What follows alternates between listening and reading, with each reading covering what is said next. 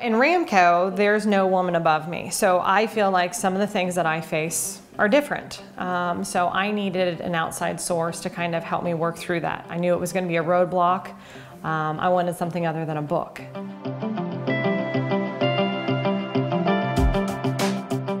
First of all, I was really excited that she accepted to meet with me, but I was so nervous. I mean, I was like, I've never had a mentor. I don't even know how to do this. Like, if it wasn't something I had pre-planned, like today, I was nervous.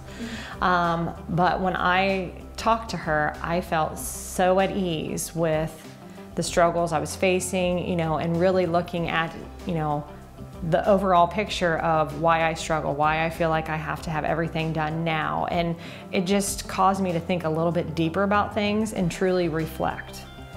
And sharing different opinions that she had and different tools. So it's been very beneficial.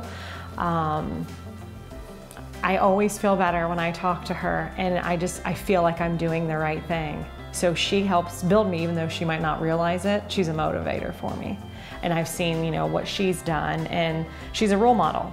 At Ramco, I want to be that person for everyone too. So it's just another tool so that I can build my team. The thing that stuck with me, one of my old supervisors, Chad Warner, he had told me, you will never continue to grow if you don't grow the people underneath of you. And that's true. So you have to bring your team up with you, or else you're going to be stuck where you're at.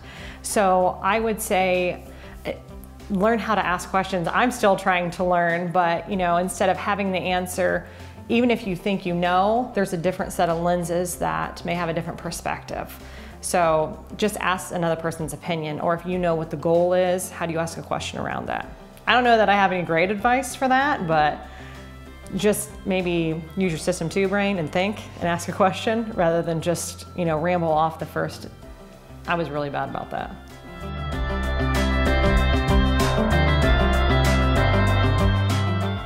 I would think that they would say that I'm more compassionate to all of their balance, their work-life balance, their opinions, and really utilizing my resources and not just having the answer and then arguing with their opinion. So, I think that's been a huge change. So the teamwork has been really good.